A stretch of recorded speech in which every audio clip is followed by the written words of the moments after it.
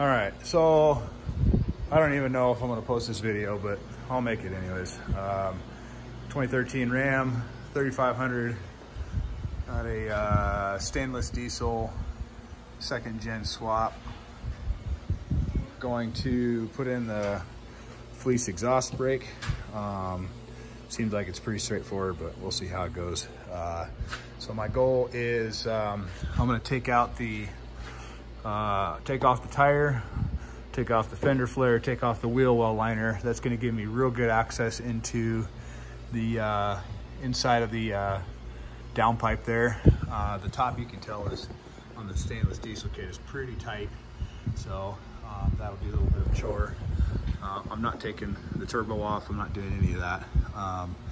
And then I'll follow the Fleece instructions and kind of just talk through it as I go, and that way everybody has a pretty good clue as to how everything's going while I go. And I think today looks like the day I'm going to clean the air filter too, so I'll clean that and set that off to the side to dry while I dick around with the rest of this stuff.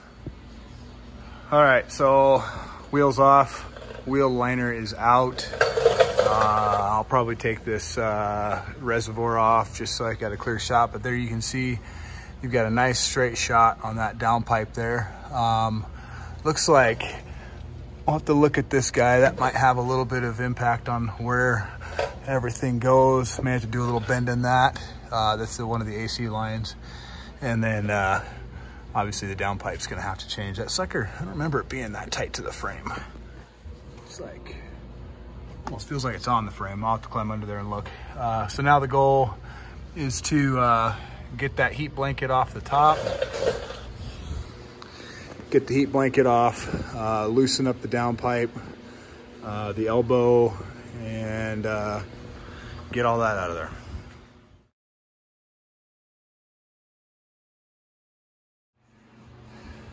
I know there's been some concern about how close the elbow is to the firewall. This is my stock setup, and of course you saw I had a heat blanket on it. So that's the exhaust housing. I've got a good, I've got a ½ inch there, you know, barely enough for the blanket to fit into, but it's really not terrible. So we'll see how that new elbow looks. That's a cast elbow. This is pipe, so that cast is gonna take up more space just because it's a thicker, you know, this is a much thicker material. So that might be interesting to see how that drops in. Hopefully I can still get that heat blanket on. The other thing I noticed on this heat blanket is it's rubbing, obviously. So I'm losing, you know, wherever it's rubbing, obviously it's real close to whatever it's rubbing. And then as soon as it rubs a hole through, you're not providing any protection on the heat. So I may have to get another heat blanket for that, and then try to figure out exactly where it's rubbing, which is probably that plastic, duct there for all the wiring that goes across the firewall. So I may have to get a little creative with that, but you can also see that AC line right there, down in that corner right there. So that's the one that I may have to do a little finagling with. So I'll get that elbow off and we'll go from there.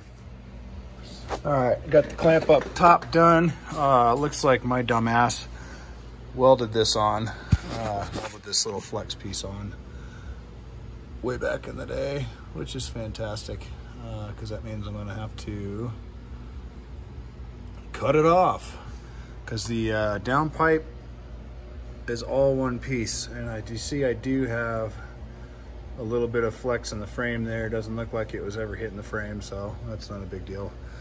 But now the downpipe clamp up top is loose, I'm gonna have to probably just unbolt it here, I guess. I don't know if I'm gonna be able to get that whole thing out. I'm trying to remember. I feel like I took this transmission cross member out to put this downpipe in, if I remember right. I don't remember.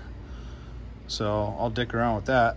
And then all this black you see, this is from a loose oil filter One time it came off and lost some oil out of it, so that's no big deal. So I'll unbolt this back here and see if we can fish this thing out. Probably not. Okay, so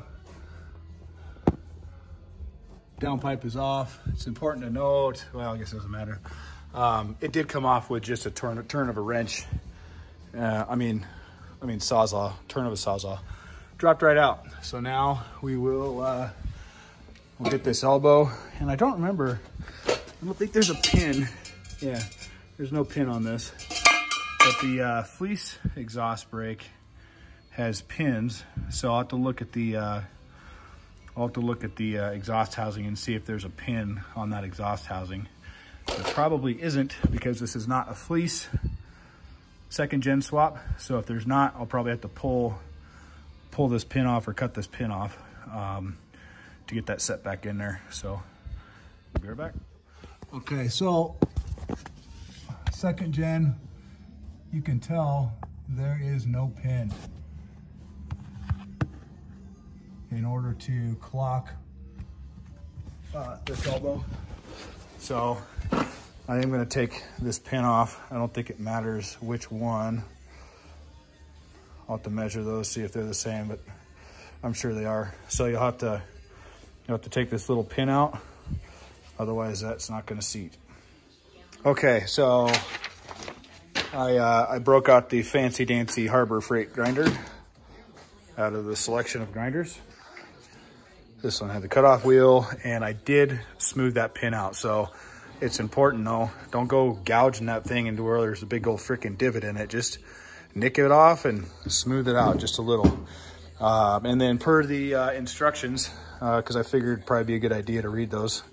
It says to hook this all together. I did leave this pin on that basically clocks the exhaust brake to the exhaust elbow. I figure it's not going to hurt anything, you know. There's a ton of room under there. There's a ton of room under there for this exhaust brake to actually be mounted into. So I figure it's not going to hurt to have that where it's at. I don't figure that I'm going to need to clock that any left or right, and that's not going to do anything for the downpipe outlet anyways. So I left the pin in there. The one thing I did notice was in the instructions, there's nothing in regards to this port here and this port here.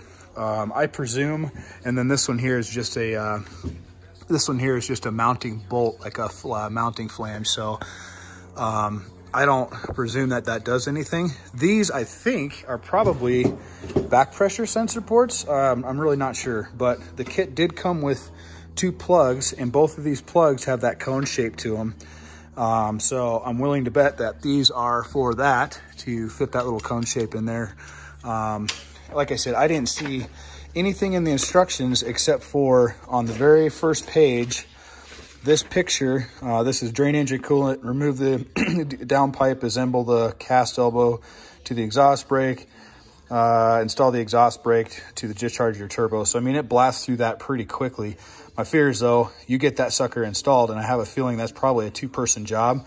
One guy to hold that exhaust brake up, one guy to put the V-band clamp on. So that's going to be kind of a clusterfuck. But in this picture here, right above the coolant ports, which are these 2 guys here, you can see that there's a black plug. You can see there's a black plug on this guy right there. So I figure that's what this is. I'm going to plug that now. And then if you get this thing installed and don't have this plug in, it's going to be a bitch to get to, because that's going to be pointed towards the block. So that's probably one good thing to know. I don't think I'm going to use any thread tape or Teflon or anything on this. This is probably going to get pretty damn hot, I would imagine. This one does have some sealant on it from Fleece, from the factory, but this is kind of outside. You know, there's all the heat's going to be rolling through here, so there's going to be some heat soak into this part here, but it's kind of outside of this. So I would imagine having coolant running through this motor assembly probably keeps that cool enough where it's not going to burn off. So I'm just going to plug that guy. Huh? Yeah, that happens. So I'm going to go ahead and install these with no thread sealant. and then just hope to God that it actually seals up. I'm thinking if everything's machined right, that cone will actually seal inside on that guy. And then if for some reason I find that I do need that back pressure sensor, assuming that's what that is, then I should be able to take off the outermost plug, this guy here, and be able to access it. The other thing that I'm doing too, when I did install this, I know that this firewall side is pretty tight. So I made sure that I put this bolt for the V-band on the inward side. And then I also tried to keep the end of this clear so that when I go to tighten these guys up, I can get a wrench in there and not have to dick around with getting around this nut. So, and then I can also, kids, I can also be able to reach it from the wheel well to loosen and tighten that if I need. So we'll tighten those guys up and we'll see how much fun this is to stuff in the hole. That's what she said. Okay, so this thing is a biatch to get up in there, and that AC line is a problem. Not a big one, but you cannot get that lined up with that AC line in there. So I am gonna have to bend that. I'm not gonna go crazy with it and hope I don't kink it, but I probably am just gonna unclip it and just give this thing. Just gotta watch that elbow up there, because if you yank on this thing too hard and kink it, you're gonna have some problems. So I'll try that. Hopefully that works, and if not, I may have to, is that an AC line? What the hell is that? Oh yeah, comes out up in the, okay, so yeah, that is the low pressure AC port. So I will see if I can stuff that back up in there again. You don't have to have two people for this, but it sure does help. Okay, that sucked exactly as much as I expected it to. So I've got the elbow on. This son of a bitch, man, it's a two-hand process. It's a two-man process. Pushing the elbow on and getting the V-band clamp around it. But I found, make sure you back this nut all the way off to where there's just a couple of threads showing. That way you can spread that V-band clamp like this. Once you get it up there, you can spread it. You can spread it to get it over the flange. And then when you do that, you'll drop the nut and it'll land way the fuck over there. So, you know, you won't be able to get it. So make sure you got another one sitting by handy. And then the Milwaukee has to be a Milwaukee. DeWalt won't do it. Milwaukee's the only one in the world that can get up in there. And while you're holding that clamp, zip that thing down. You don't want to crank it tight, just zip it down enough to hold it. And that way you can still clock this guy. It's got tension on it, but you can still clock it how you need, because the next cluster is going to be this monstrosity. I did take the pin off on this side. The way that it was sitting up in there, I figure I'm going to, by myself, I'm going to fight that piece of shit to get up in there, get the pin lined up, get the V-band clamp on, get the V-band clamp tightened. So I said, screw it, I'm just going to zip the pin off. It's not doing anything as far as I'm concerned. So I'm just going to void the Fleece warranty and zip that pin off. That way I can hold it up in there, two hands again, and be able to do it by one guy. So the other thing I noticed too, I know, like I said, a lot of guys are having issues with clearance right here, or a couple of guys that I've seen already. And this one is already a little tighter than the old one was. If you don't have clearance there, you're already touching, you're gonna be fighting that thing for a minute for sure, trying to get that V-band clamp around it. I tried starting it with the clamp on the elbow, putting the clamp in the elbow up in the hole, and then sliding the clamp over, and that didn't work out real well. So I ended up with a clamp started on this guy, on the exhaust housing, put the elbow up in place, spread the clamp, pull it forwards, or pull it backwards, and then work its way around. If this is in your way, just be aware of that, because you'll be fighting that, won't be able to figure out why. Oh, you'll be hitting that piece, that's why. So just be aware of that. Next piece of advice, don't put the damn exhaust brake on backwards. That was easy enough to put in, but if you have the pins in place, you're gonna fight it for like 15 minutes. But then you put it on backwards, so then you gotta do it all over again. The coolant ports are supposed to be on this side. Don't do what I did. Okay, that sucker's in place. So again, I left this V-band clamp loose so that I can clock the elbow. And I left this one loose so that I can clock this. This is nice because it hits that exhaust manifold pretty quick, and then it also comes up and hits this AC line. So there's not much play between the two. So if you can clock it, you end up with a whole lot more play. So I'm gonna keep it probably not super far away from the exhaust, but enough to where I can get maybe my hand in between it, just for heat dissipation. You know, if they've got coolant running through this guy, it's probably gonna be okay. But the next thing is gonna be interesting, is I kind of expected the plane of this flange to be a little bit further pointed down, and it's not. So the way it routes right now, it looks like it's actually gonna contact the firewall back here with the new downpipe. So, and that all has everything to do with placement of the turbo. So again, if you don't have a Fleece specific 2nd gen swap, then your placement of the turbo is not going to be what they expect it to be, which means that this downpipe isn't going to fit exactly how they expect it to. So you might have to get a little creative. Obviously you can't move the turbo. I could take that spacer out that's in there, but then that affects intercooler piping. And I know when I did my intercooler, or when I did this piping, it was a nightmare. I fought that and fought that and fought that to get that one in. So I don't really want to screw with that. If I drop that down 3/4 of an inch, then that's going to make this connection a nightmare. So that's out of the question. So I may end up doing some relief denting with the big BFH and get some clearance on that. So we'll see. Hopefully this video is not getting too long, but I just want to, you know, kind of point out everything that I run into when installing this guy, just make it easier for the next guy. Also, if you can see all this oil, this is a failure on my part. I never put a filter on the CCV delete. I really should just put a crankcase vent back in there and say screw it. I didn't have any problems with it. I mean, whatever, 50,000 miles, replace it. Who gives a shit? That's easy enough. If you're Michael May, then you'd be up in there with your polisher and degreasing everything, and then you'd probably paint it too. You definitely want a nice painted block for the next idiot that goes in there to work on it. So, you know, now's a good time to do all that polishing, Michael. Okay, so yeah, this is where the fun begins. So I'm only contacting the flange on the front, not even touching on the back. I'm touching the heat shield here.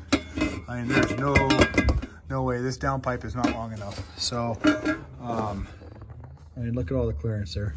So this will have to be way down here in order for it to all work. So that tells me, I haven't even looked at the Fleece 2nd gen kits, but I'm assuming that they're 2nd gen kits. The exhaust is in the manifold is in the down position, which would bring that entire assembly down 8 inches, 6 inches, something like that. In that case, this would probably work. So if your exhaust, your turbo is in the down position, if your turbo is in the down position, or your manifold is in the down position, I don't know if you'd have a whole lot of problems. You're still gonna have to do some welding. But if it's way up high like this, I don't think it's gonna work for you. You're gonna have to definitely count on welding, which I kind of expected, so no big deal. So I'm gonna get to cutting, and what I'll probably end up doing is cutting that, oh, let me get this out.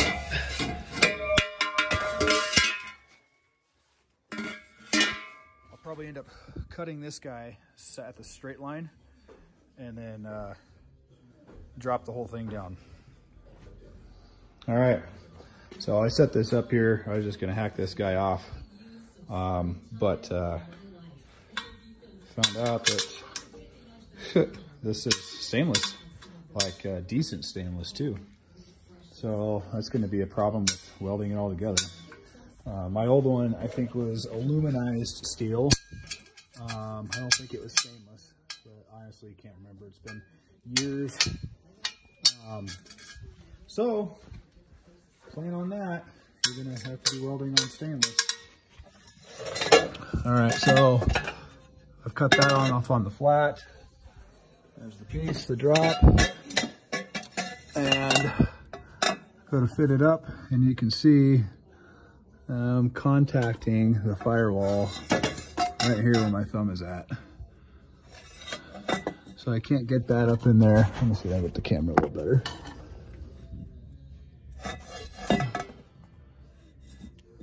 Won't seal, contacting the firewall. So I'll probably do a little denting. And if you're like, oh, if you dent the exhaust, the flow's gonna blah, blah, blah. Look up Engine Masters with David Freiberger, Hot Rod TV, Motor Trend. And they took a manifold and on like a 350, dynoed it, stock as is, and then beat the ever-living shit out of it for clearancing. I mean, they just hammered on this thing until it was like freaking collapsed. And they dynoed it, and they did like 5 dyno tests, and they ended up losing virtually no power. So I am seriously not concerned about putting a little dent in the middle of this guy to get me some clearance there. It's not going to affect flow. If you don't believe me, then don't do it. I don't care. Not my problem. So that's that. And then we'll get to the next piece in a minute. All right. So I just slid the drop over this guy.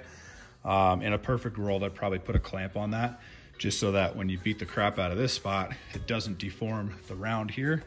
But I just snug that on. That way it keeps this round instead of turning it to oval. So, and if you can slide that off and on, what the fuck?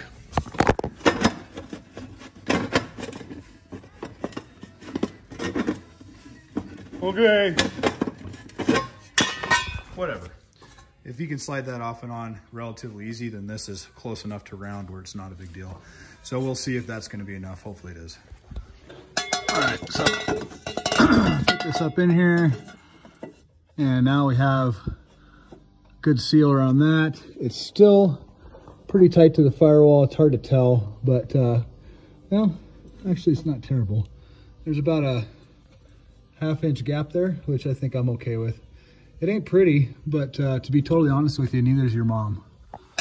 Okay, that's in place. So I don't know if you're gonna be able to see it, but I've got a solid 1/2 inch gap there between the firewall. I'm happy with that. And then I got space behind this guy. I can get my hand up behind it in between the exhaust manifold. I'm good there. I'm not touching the AC line there. I think we're in a pretty good spot. I want to tighten all these down now. Yeah, I'm gonna tighten all these down. Oh, that's the other spot I need to check is up against the transmission. I'll probably see if I can look underneath there and see if I can see it.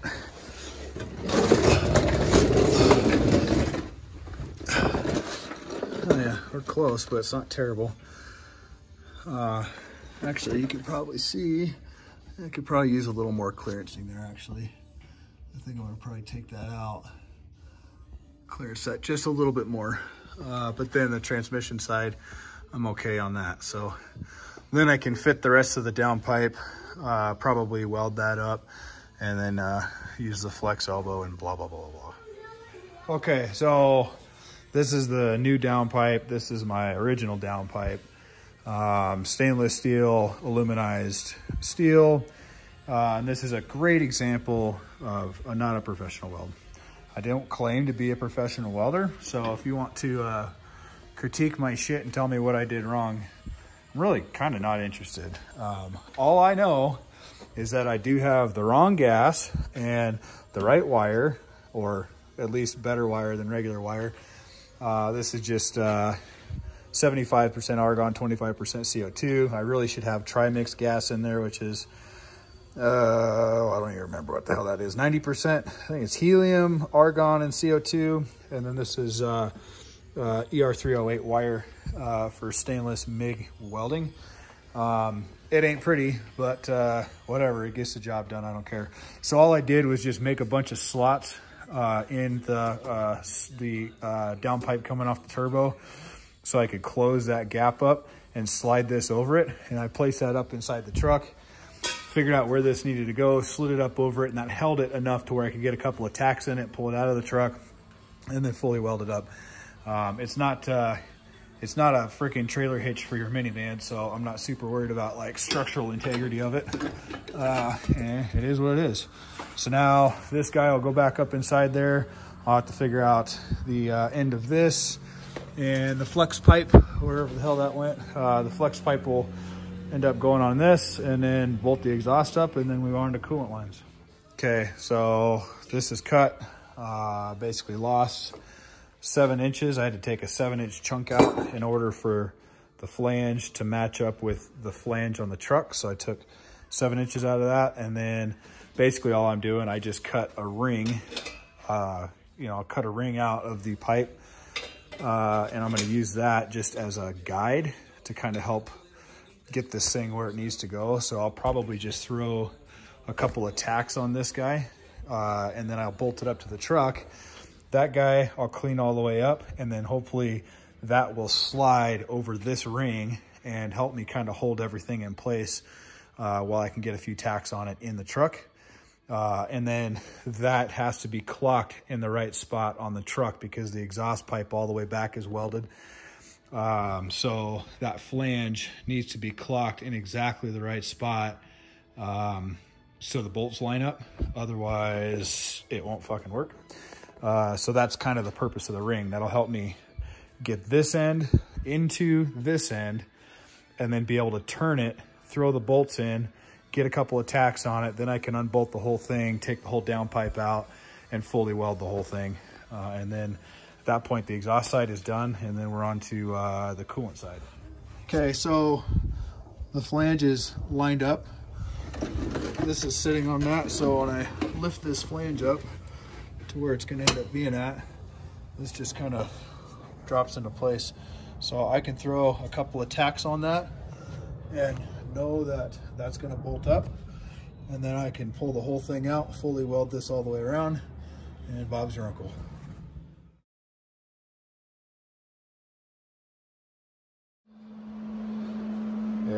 This is a custom downpipe with a K, custom with the K. Flange, flex, terrible welds there, terrible welds here, clearance notch there. Perfection. All right, so now it's time for the coolant. Exhaust is in, locked in place, done. I've got good clearance up against the firewall there. Actually, for some reason, have like way more clearance against the frame than the old downpipe, which is interesting. Same size and everything, but whatever. So goal here. I put the 2 adapters in up there, tighten those down. Those are just AN adapters. And then I've attached the hose, built this hose. I'm pre-building it. This is the port that goes in the block. The port that it's going to go into is right there. So directly below the block heater there. I want to lose as little coolant as possible. So I hooked this end up, put the hose on it, hooked it up to the exhaust brake, figured out what length of hose it needed to be, cut the hose, put this guy on. I'm probably going to put this on and tighten it down. And then I'm going to pull the plug on the block, put this in real fast, and then hook this up. I want to lose as little coolant as possible just because, you know, that stuff's made of gold. So, and then I'll do the same thing now. I have the truck. The truck is completely cold. It was 30, you know, it was like 20 some degrees out last night as the low. So I literally moved the truck right into the shop or right into the garage first thing this morning, and didn't run it at all after that. So it's as cold as it can possibly be. in the hopes that I don't have a whole lot of pressure in the cooling system. So we'll see how it goes. Pleasantly surprised at the lack of coolant loss. So instructions say to the block goes in the front port. I'm guessing this is front. If I were to draw a vertical line, I'm guessing that's the front port and this is the rear port. Couldn't tell you. I don't think it really matters all that much. It's just gonna circulate through it, so whatever. And then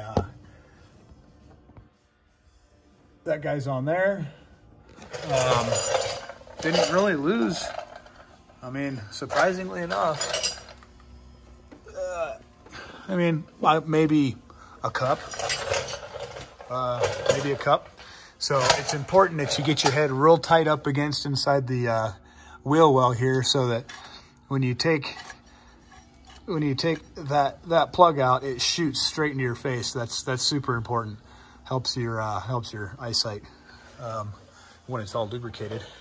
So that went well. The next one is going to be I need to get to that hose right there, and that's going to connect to this guy. So I'm not sure where I'm going to plug that in at. I'm not sure I really want the hose going between the elbow and the manifold, because that's a lot of heat.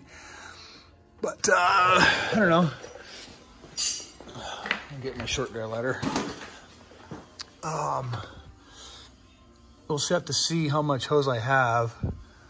I don't really have any room though to come all the way up and over.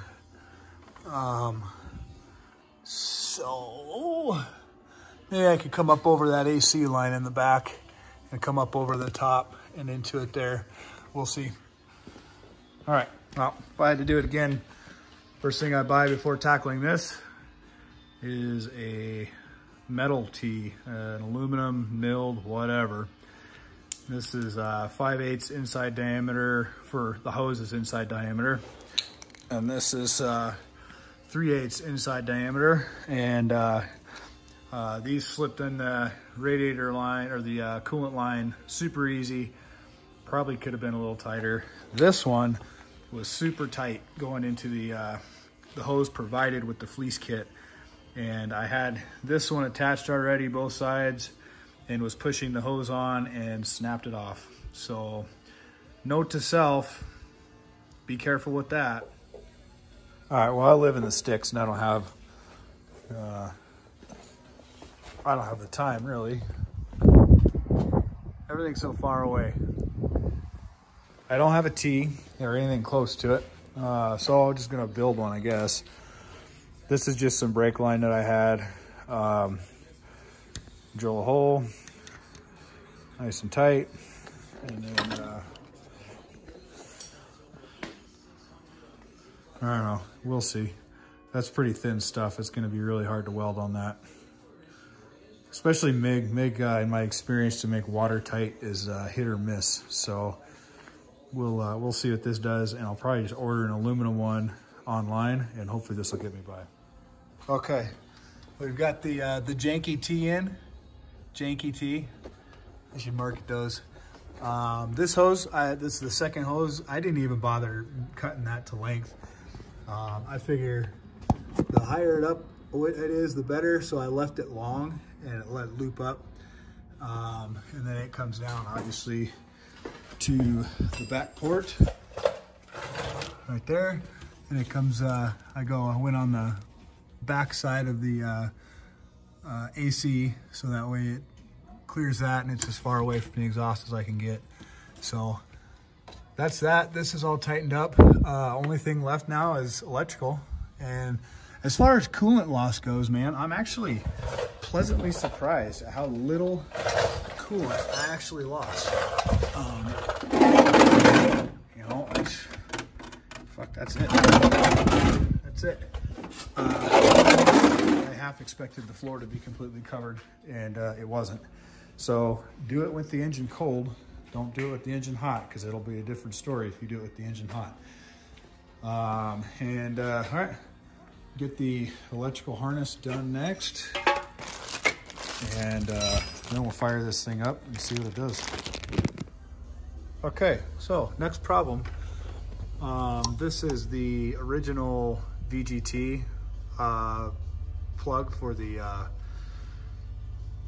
VGT plug for the truck, and it's got to go right down there, plug into that wire. Well, there ain't no way that's going down there, so I'm gonna have to extend these wires. So from what I understand, these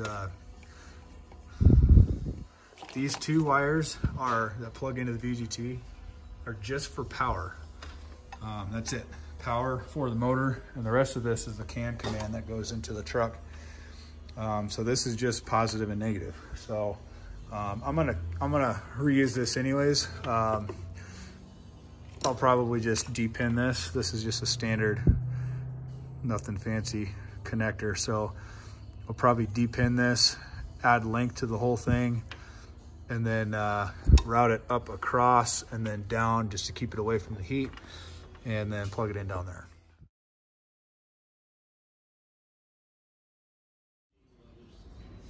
Okay, here's the story on the pigtail extension. So on the truck side, this connector is super tight, like does not like to fit in the truck. On the truck plug, this one up here, this is the factory connector right here. The inside diameter of this guy is just super tight, so let's just be careful with that. I depinned one of these guys and pulled it out, and it's these connectors are super fragile. The metal is super fragile, so I opted to just cut the wires and resolder on. I used 14 gauge wire to do the connector, and it's soldered and then heat shrink. I should have showed that before I wrapped it all up. And then I just ran the CAN connector inside this just to kind of keep it clean. So this is going to drop down. That's going to drop down back behind here. This is going to plug in up here. This will plug in up here, and then I'll wire tie all that across. And then this will go into the cab. So a couple more connectors and we'll fire this thing up. All right, here's some more funny shit. This here is definitely not the stock VGT connector. I was saying earlier that this connector is really tight. That's probably because it's a different connector. This one's got 5 connectors. This one's got 4. And I don't know, I've done so much shit to this truck, God only knows where the hell this goes. So I was chasing that around trying to figure out where the hell it goes. Turns out the stock VGT connector is way down here.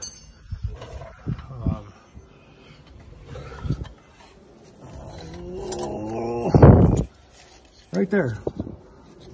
Gray connector. I had it zip tied up here out of the way. So now I'm going to plug the right one in.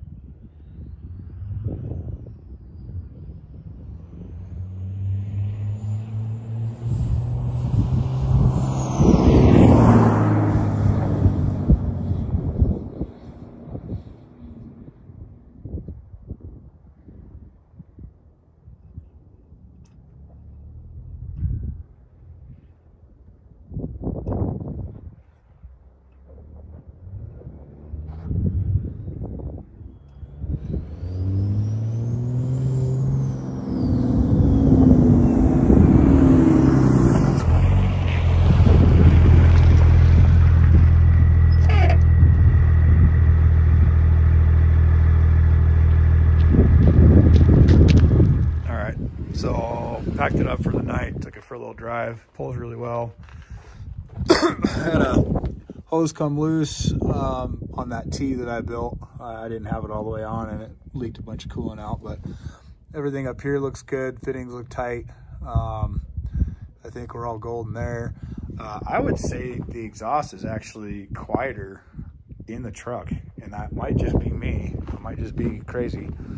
I don't really see any reason why it would be. It's a completely pass-through deal. It's not like it's got any baffle or anything in it. But I feel like inside the truck, the exhaust is quiet. It sounds a lot like stock.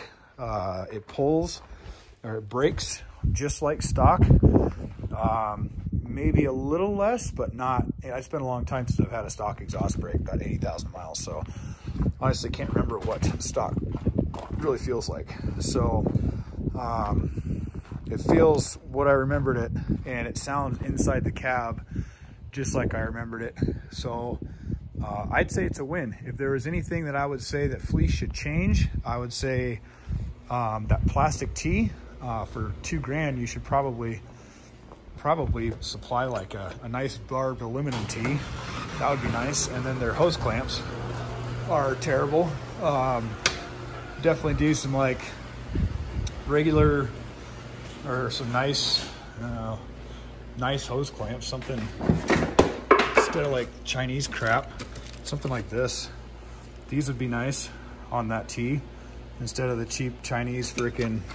They had 3 different clamps in there. One was a good one like this, different style. The other one was like just the piece of shit Chinese one that just, the flathead wouldn't fit in it. There was the heads were all rounded. I mean, they're just the garbage ones. And then the other one was the same Chinese garbage one, except for smaller. So a little different clamp setup. But other than that, connectors fit well once I got them in the right spots. I'd say it's a win. Yeah. Fleece.